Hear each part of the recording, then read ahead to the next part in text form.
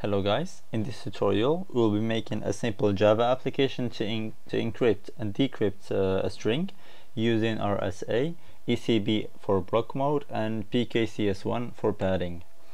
I have created an empty project with a single Java class RSA, and let's start off by making a constructor, public RSA without parameters. First thing we need to do is to create our key pair, which are the public key and the private key. For that we need a key pair generator. So generator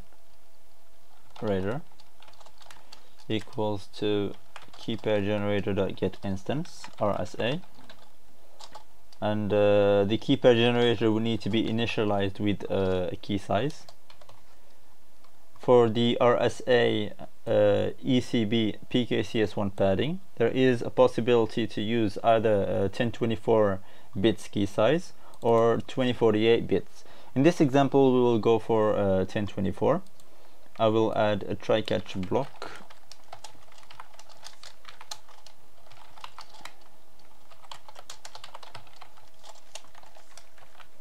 and then we will need to, once we initialize the generator, we can have our key pair equals to generator.generate key pair.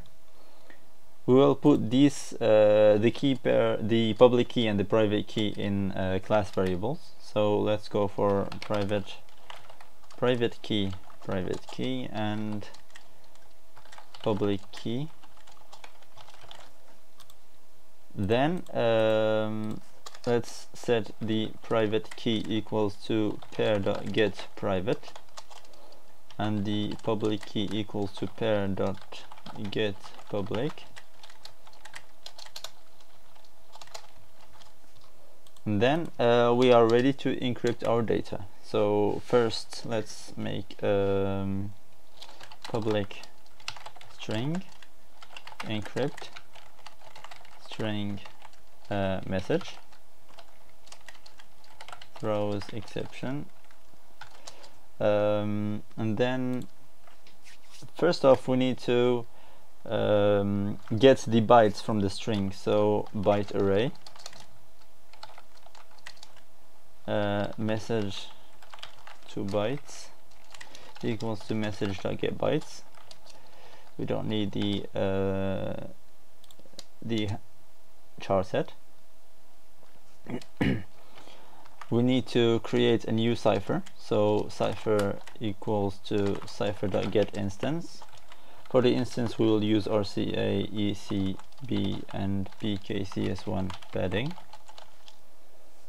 The cipher needs to be initialized with a mode, so for the mode we will go for cipher.encrypt mode, and we will give it the public key that we have generated.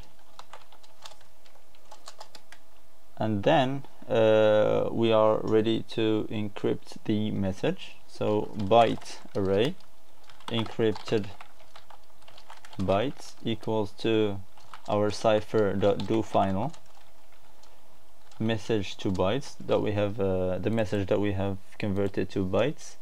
And then if we need to return this as a string, I'll make a simple method, private string encode.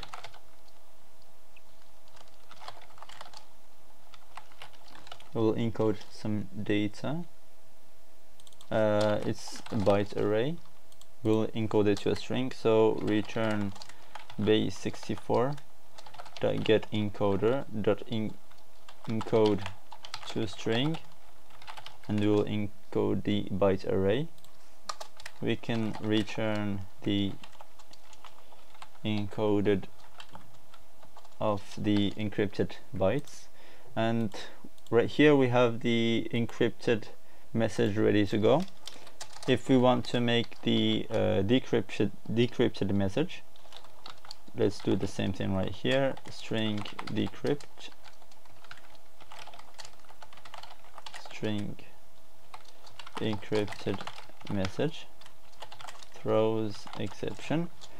Since we have encoded the message, we need to decode it so as that we can use it. So private byte array decode a string message.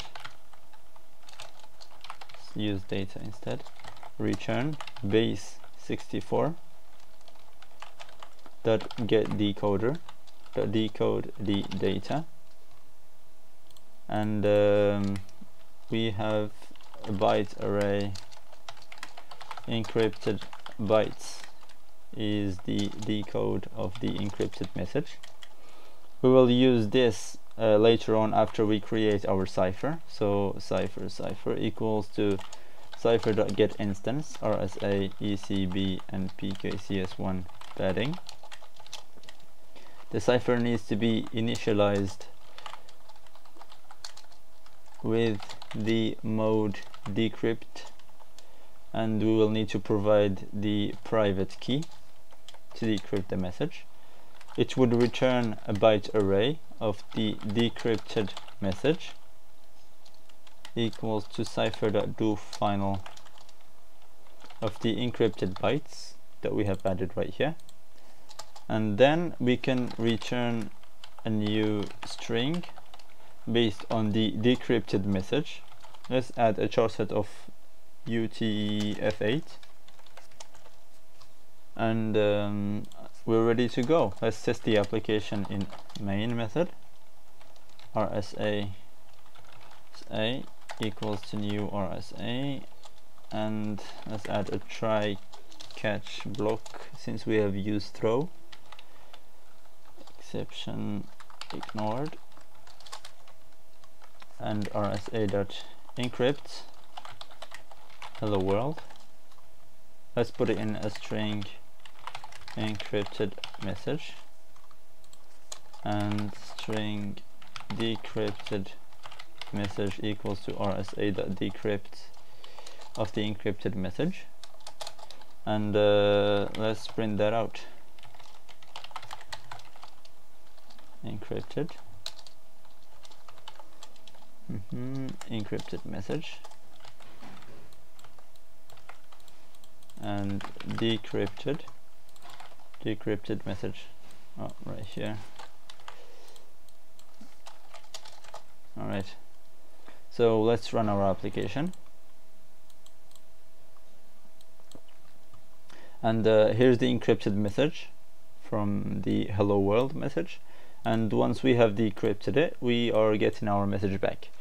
In the next episode, we will see how we can separate the public key from the private key so that we can use it in a server